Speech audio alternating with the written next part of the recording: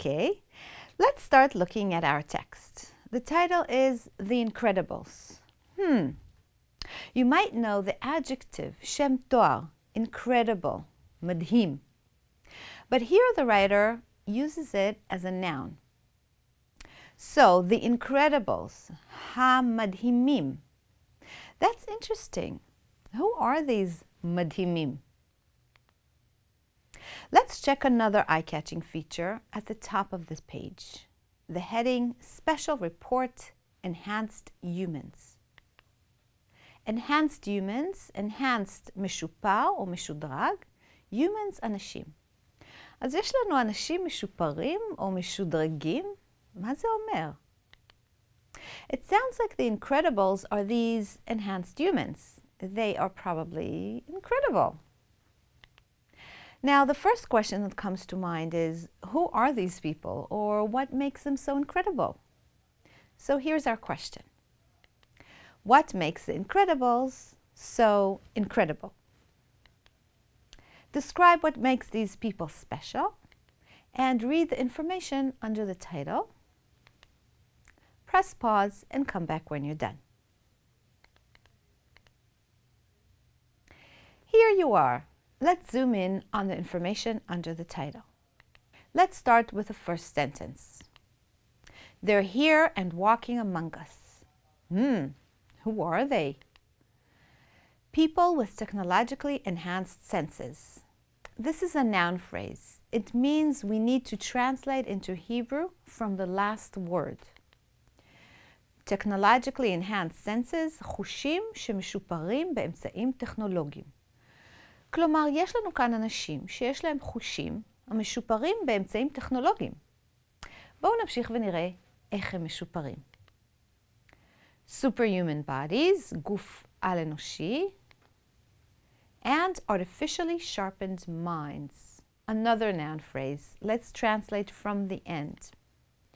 מוחות מחודדים באופן מלאכותי. מה זה אומר? You might have heard the expression a sharp mind, meaning very smart. מתכוונים למישהו מבריק. So we can answer our question. What makes the Incredibles so incredible? We can say technologically enhanced senses, superhuman bodies, and artificially sharpened minds. Whoa, is this real? I mean, do these people really exist? האם אנחנו מדברים על אנשים אמיתיים או שזה מדע בדיוני? And this is our next question. Are enhanced humans, or the Incredibles, a fantasy or a reality? Base your answer on the following eye-catching features. Go back to the sentence under the title, look at the picture, and read the enlarged quotes. Press pause and come back when you're ready. You're back. Let's see. In the beginning of the sentence we read, they're here and walking among us. This sounds like reality, but still it's not clear. It also says the first human to reach a happy, healthy 150th birthday may have already been born.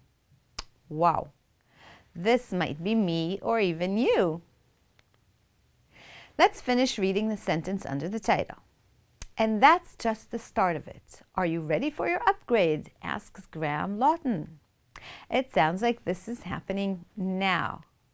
And Graham Lawton is the name of the writer. But we're still a bit confused. Is our writer talking about reality or fantasy? So let's zoom in on the picture and see if it can help us understand. The picture does look like science fiction. It looks like computer chips coming out of someone's head. Let's check what the enlarged quote next to it says. We're not talking about some distant sci-fi future. Okay, this is reality. Let's look at the second enlarged quote. I believe our descendants will look at our lives with pity.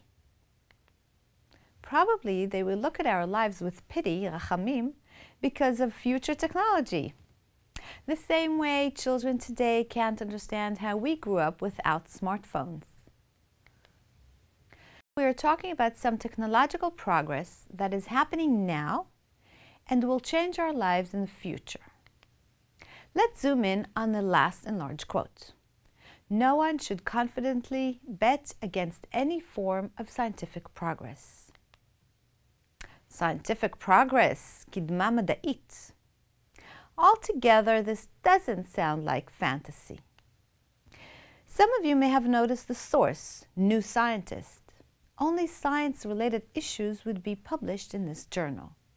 So this is scientific. It's also dated 2006, so it's pretty recent. Some of you may have noticed the box on the second page. We have the technology. This is very clear. Now we can answer our question. And our answer is reality. Let's go back to this interesting box on the second page. We have the technologies. Which technologies do we have? Let's check this together. Let's look at just a few, just to get an idea. Drugs, the power to enhance physical performance using drugs such as steroids. סטרואידים, כולנו שמענו על זה. Cognition, קוגניציה, תהליכים שקשורים לחשיבה. The power to alter, לשנות, cognition, including memory, mood, appetite, libido, and attention, through psychoactive drugs. Sounds familiar? נשמע מוכר? כולנו מכירים תרופות שיכולות לשנות זיכרון וקשב, אולי כמו ריטלין. So let's sum it up for now. סיכום ביניים קצר.